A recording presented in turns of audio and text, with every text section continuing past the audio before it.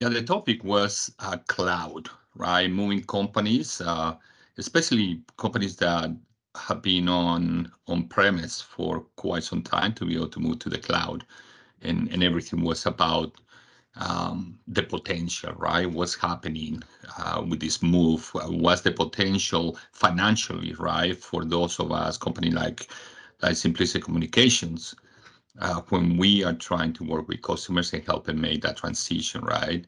I wanted to solidify my knowledge, right, in about the cloud, and being able to be more proficient and more efficient when we discussing and having those conversations, right? Because there are obviously four different kind of clouds when we're talking about that, and within those, there are many pros, right? And there's some cons depending on what you're looking for, right? But so it was definitely the right class to attend. Knowing that companies that don't move to the cloud, they are in high risk to be able to having to deal with disaster recoveries, right, or what is known as DR. That's and obviously the financial damage that it comes down when it is a disaster recovery that takes place, right?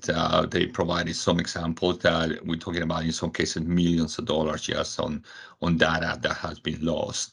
So that was an eye opener. I'm more excited now to be able to target customers that definitely want to move, and we need to help them understand how important it is to move from the traditional on-premise, right, to the cloud, right, and the benefits to do so. There are companies that they feel comfortable, right, that they want to stay where they are, but there is a high risk associated to that. Yeah, it was.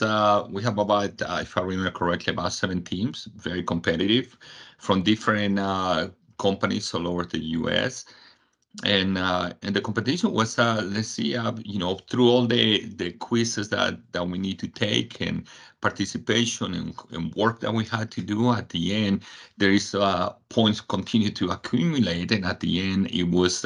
We had a presentation I had to put together with some use cases, specific UK use cases that were provided to each one of the teams. And at the end of the day, the best presentation, plus all the other points that have been accumulated through the training, was going to provide the top team. And well, happy to say that definitely our team was the best team at this training certification. So it was great. I was very impressed as well for with the job that was put together and the work that was done, especially by Intelisys. It was outstanding, and the training, one of the best trainings I have attended.